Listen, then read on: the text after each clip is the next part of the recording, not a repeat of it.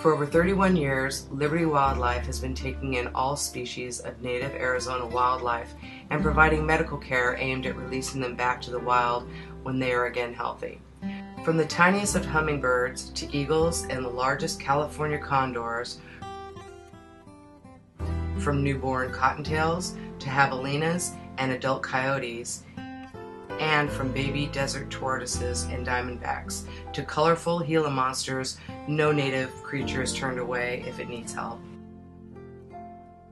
Our organization has grown from a handful of volunteers treating fewer than 60 patients the first year to over 300 volunteers caring for more than 3,500 injured and orphaned birds, mammals, and reptiles every year.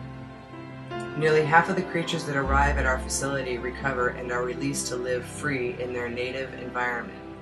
Included in the animals we have released are over 72 eagles, which were successfully rehabilitated at our facility. Along with our rehabilitation role, Liberty Wildlife also uses some of our non-releasable animals in over 700 educational presentations around the state and the region each year.